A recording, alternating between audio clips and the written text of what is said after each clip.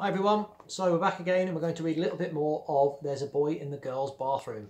So now we've read 11 chapters now, or sorry, 10 chapters we've read now, and we found that Jeff and Bradley are just starting to become friendly. They're spending a bit more time together, and Bradley has been to see Clara, hasn't he? And he's acted in a very strange way, so we're going to read on and see what happens next. A week later, they still hadn't gone into the girls' bathroom. Jeff always had a good reason why it wasn't the right time. Recess was the wrong time because it would be better to wait until after lunch, after the girls had eaten. Lunch was no good because they hadn't had time to digest their food. Listening to Jeff, it would seem that girls never had to go to the bathroom. But Bradley had never been happier. He was thrilled to have a friend. He was even beginning to like school. Jeff had 2 gold stars next to his name. Bradley felt proud when he looked at them, almost like he earned them himself. "What do you want to do?" Jeff asked. "Nothing," said Bradley. It was lunchtime. They'd finished eating and were sitting out on the grass.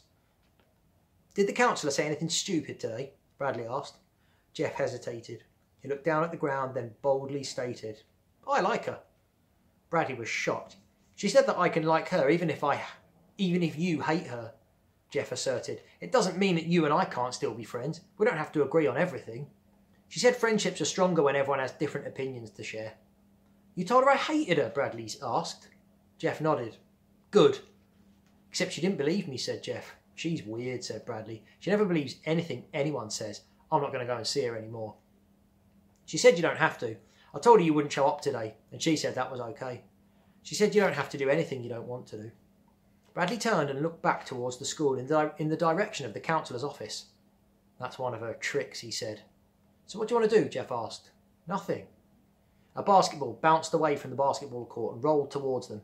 Jeff jumped up and grabbed it. "Hey, fish nose, over here!" called Robbie, a boy from their class. "Kick it the other way," urged Bradley.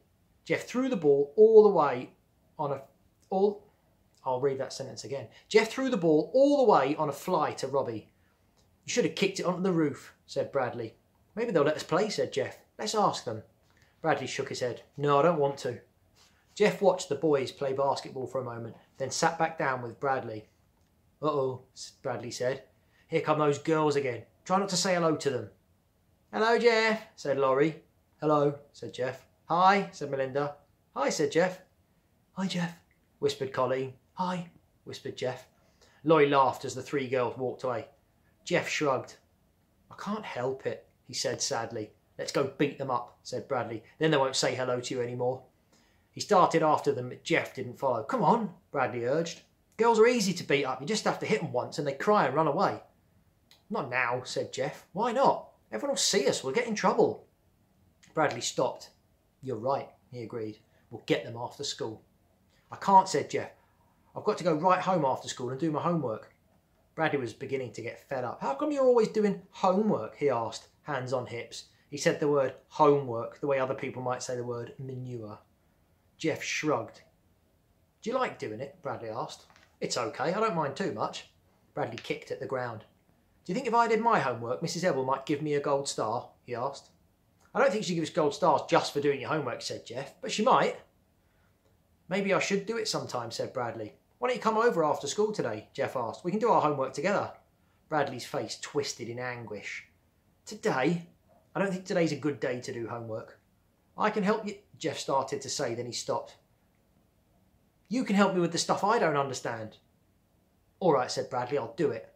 "Good," said Jeff. "First we'll beat up those girls," said Bradley. "Then we'll go to your house and do our homework."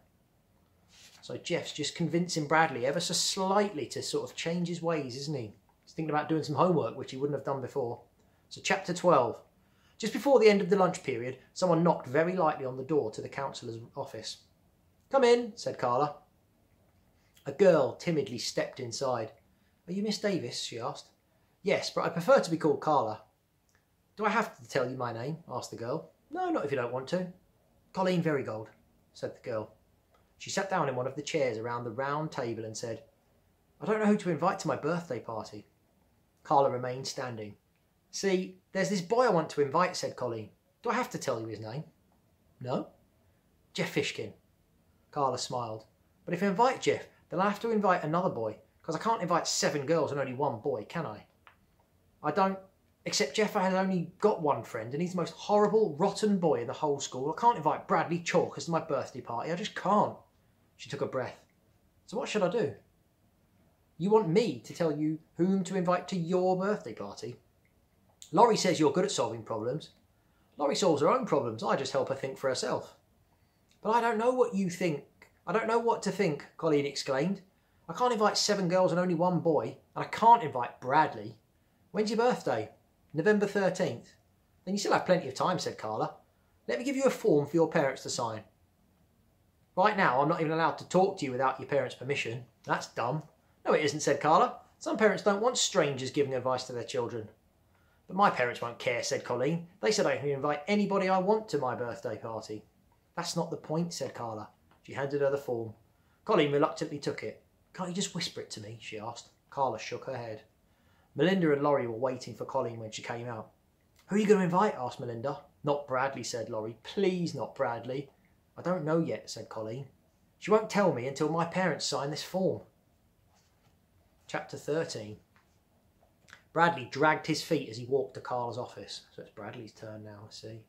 She was waiting in the hall for him. It's a pleasure to see you today, she said. I appreciate your coming to see me. She held out her hand. He stepped past her and sat down at the round table. She sat across from him. The reason the president doesn't wear a hat is because the doorways are too low, he said. He used to wear one, but every time he walked through a door, he'd hit his hat and it would fall on the floor. That makes sense, Carla agreed. Thank you for sharing that with me, but, she whispered, I thought you weren't allowed to tell me such top-secret information. The president says he trusts you, said Bradley. Oh, thank you, Bradley, said Carla. I'm glad you trust me. He looked at her as if he thought she were deaf. He hadn't said he trusted her, but he'd said the president trusted her. But he decided to let it go. She was wearing a yellow shirt with large green triangular buttons all the way down the front. On one side of the buttons was a big white exclamation point. On the other side, there was a big white question mark. Jeff trusts you too, he said. I understand you two have become friends, said Carla. We're best friends.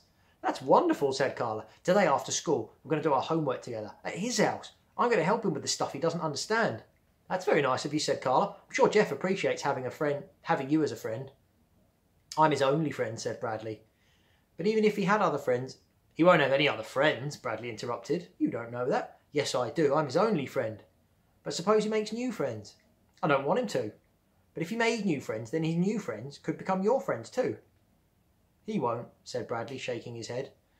Just because you and he are friends, that doesn't mean he can't have other friends too, said Carla. Yes, it does. Why? Because, he said proudly, so long as Jeff is friends with me, nobody else will like him. Chapter 14. Homework. After school, Bradley Chalkers were going to Jeff Fishkin's house and they were going to do their homework together. Bradley couldn't believe it. Homework. It was all he thought about as he sat at his desk, last seat, last row, and waited for school to end. Maybe it won't be too horribly reasoned. After all, Jeff always does his homework. He must like it. The more he thought about it, the more he liked the idea. Homework. Work you do at home. Except he wouldn't do it at his home, he would do it at Jeff's. And that was even better. It would be his first time over at Jeff's house. And after he did his homework, Mrs. Ebel might give him a gold star instead of scribbling. Instead of scribbling, he drew little stars one after another until the bell rang. But first they had to beat up those girls. Come on, let's go, he said, hopping out of his seat. Just a sec, said Jeff. He got a book from his desk. Oh, do I need one of those? Bradley asked. He hadn't realised that in order to do his homework he would need to bring his book home. That's okay, we can share mine. They walked outside. There was a light drizzle.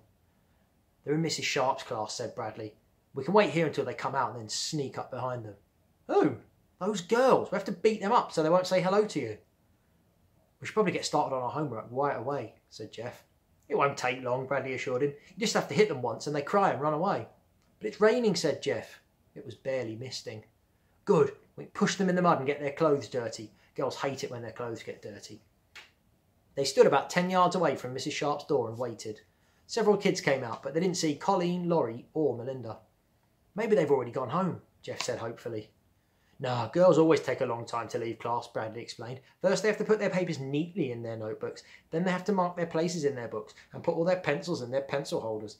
Then they put everything away neatly in their desks. He said it as though it was the most disgusting thing anyone could do. Shh, here they come. Melinda, followed by Colleen and Laurie, came out of Mrs. Sharp's room. Bradley put his finger to his lips. Then he and Jeff walked up behind them, keeping their distance. They followed the girls around the side of the building and along the sidewalk away from the school. "Let's just go home," said Jeff. "The homework might take a long time." "Girls kick," warned Bradley. "They don't know how to punch, so they try to kick you." He quickened his pace until he was just a few steps behind the girls. Jeff lagged a little behind. Laurie was the first to turn around. "Bradley Chalker," she said, making a face. "Laurie Loudmouth," snapped Bradley, "the ugliest girl in school." Melinda and Colleen stopped walking and turned around too. "Grow up, Bradley," said Melinda. "Make me," he replied. "Hello, Jeff," Colleen said very quietly. "Hello," said Jeff. "Quit saying hello to them," said Bradley. "It's a free country," said Laurie. "We can say hello." "Not to us," said Bradley. "We didn't say hello to you," said Laurie. "Just him. Hello, Jeff." "Hello," said Jeff.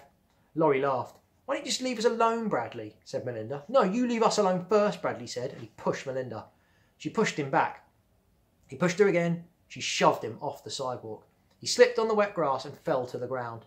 Laurie laughed hysterically. Bradley scrambled angrily to his feet. "You got my clothes dirty." "Bradley wet his pants," teased Laurie, hiding behind Melinda. "Shut up," he yelled.